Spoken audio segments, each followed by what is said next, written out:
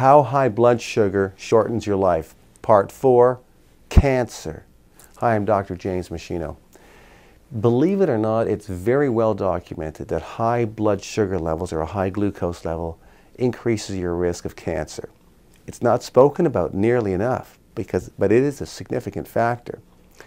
Also, high blood sugar, if you develop cancer, will worsen the prognosis. And if your blood sugar remains high, even after they've treated a cancer, there's a greater chance it's going to come back. So that's, in the medical literature, this is very well documented. So how is high blood sugar related to an increased risk of cancer? Well, when your blood sugar is higher, your pancreas has to secrete more insulin. Insulin is known as a mitogen. That means it causes cells of the body that have insulin receptors to divide at a faster rate. Well, most of the cells of the body have insulin receptors.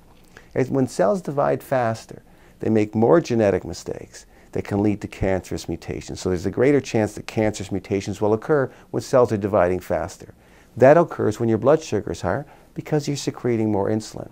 And then, to make it worse, most cancer cells, 95% of all cancer cells, cannot use fat for energy. They can't use protein for energy. They can't use ketones for energy. The only thing they can use for energy is blood sugar or glucose. So if your blood sugar is high, you're feeding the cancer cells the only fuel they can use. So they can divide at a much faster rate when your blood sugar is higher than when your blood sugar is in a more controlled range. So not only do you create cancer, you feed the cancer. And that's why there's a greater chance you're going to get cancer. And if you get it, the prognosis is going to be worse because you're feeding the tumor cells.